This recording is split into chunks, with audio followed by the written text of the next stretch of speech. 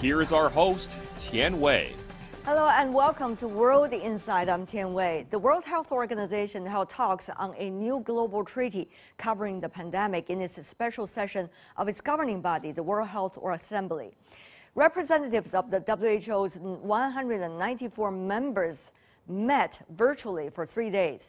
As of this month, more than 7 billion vaccine doses have been administered worldwide, preventing countless deaths and helping to turn the tide against the pandemic in many countries. But mass vaccination efforts are overshadowed now with the failure to ensure people in developing countries and the least developed economies also benefit from it.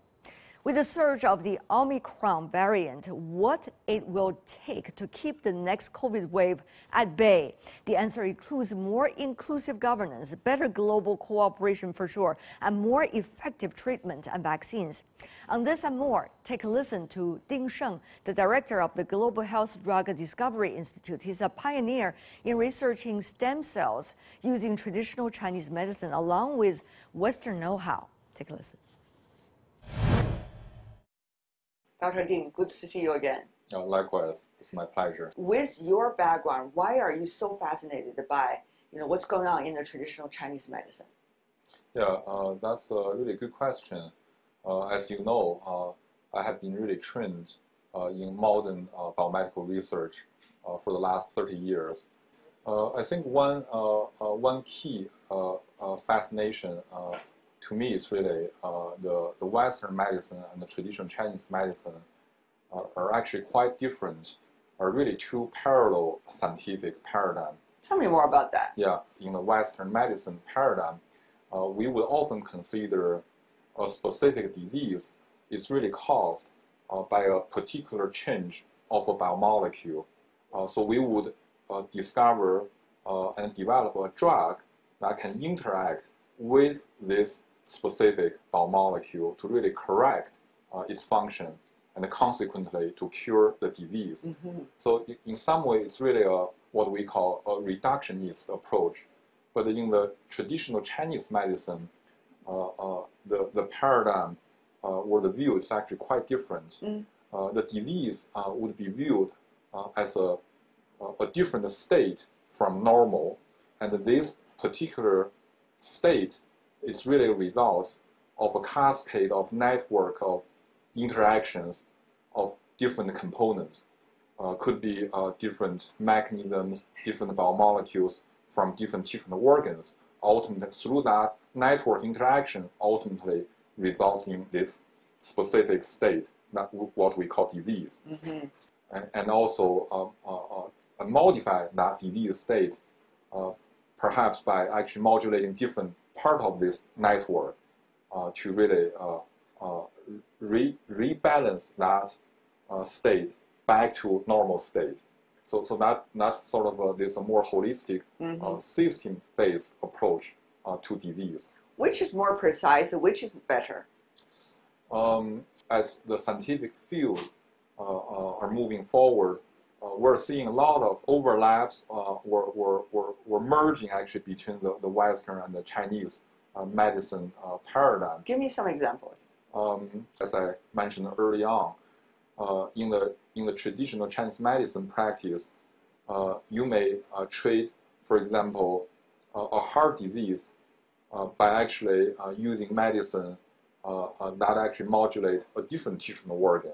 Mm-hmm. And now actually we're seeing more examples actually also in the Western medicine practice. For example, in the current cancer treatment, a mainstream, a very effective treatment would be modulating our own immune system to treat the cancer. Another example would be people are studying treating the gut for actually by developing drug that actually modify the gut microbiota, the gut microbiome to treat neurological disease. I mean, those ideas or those approaches would be very unpopular, controversial, many years ago, but now actually it's becoming mainstream Western medicine. So those are the emerging sort of similarities. Yeah. But also, I would say in recent years, the biomedical research also converge on looking at so-called systems biology. What does that mean? A pioneer leader in this field, Li Hood, actually talk about how actually looking at networks of biomolecule interaction would define a precise disease mechanism. He would also, present how actually disease can be managed in a sort of a pre-disease, preventive manner. So those concepts actually exist, hundreds or even 1,000 years ago in the traditional Chinese medicine, which is also about actually treating the pre-disease, the unhealthy state, how actually that can be modified or modulate to maintain the health state. From now until we build that bridge in a way between the traditional Chinese medicine and the Western medicine, what is to you, as a scientist, what's the best approach that we understand the traditional Chinese medicine? I think in the past couple of decades, there had been a lot of research activities in terms of actually employing the Western medicine scientific approaches to sort of better understand and develop, Chinese medicine.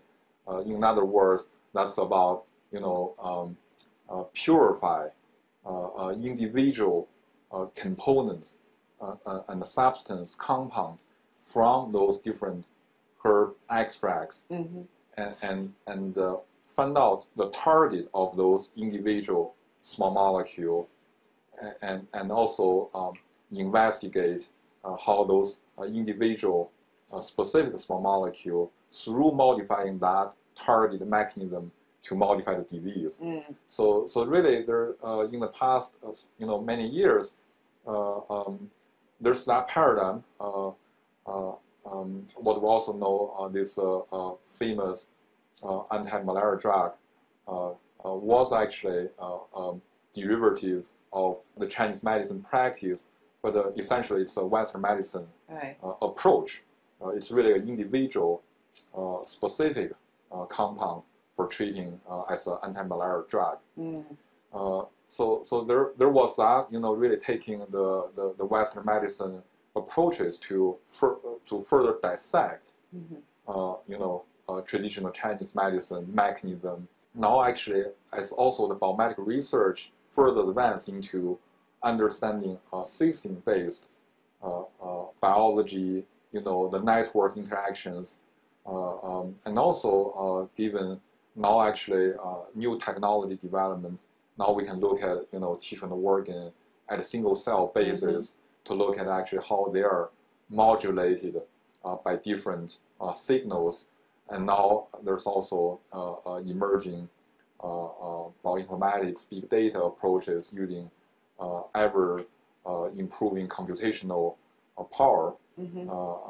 I think we're now really at I would say the new beginning to use all of those new technologies, new scientific understanding to further advance actually traditional Chinese medicine under that holistic system-based view of Chinese medicine. I like everything you said, and especially the new momentum being built as a result of new technologies, big data.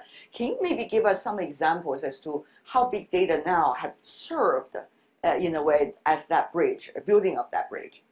For example, in the traditional practice of disease diagnosis, a Chinese doctor would actually practice with the patient by looking at different aspects of this individual, and now actually that different measurements actually can be digitalized. For example, and those digitalized images perhaps can be tagged and also assembled into the big data, and then sort of subsequently using perhaps artificial intelligence type of approaches to better quantify actually those different process. Better digitalizing and quantifying actually those traditional Chinese medicine practice actually can really, in my view, can actually remove some of the existing barriers, because right now it's all by different doctors based on their teaching, based on their experiences. Right. It's not very quantitative.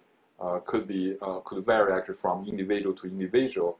But with this type of system, we may have a more uniform, a more quantified actually analysis or measurements, and also ultimately more precise disease diagnosis. Chinese traditional medicine, you see it is a combination of so many things, right? It is about, of course, medicine itself, but health, but it's also about literature, it's about philosophy, it's about myth, ancient myth, and it's about geography, a lot of things combined. How confident are you, given the little knowledge that we have today worldwide about traditional Chinese medicine, that you will be able to, with your colleague, really interpret the science behind it? In many ways, the traditional Chinese medicine really centered on the human being nature interaction. From that, actually, really talented doctor, physician, really extract and synthesis those different observations into this specific practice. I think again, that's really just one a segment of time of human beings' understanding of nature, understanding of human being and nature interaction, and again we can really use new understanding, new tools and technology to better review the fundamental basis behind that interaction.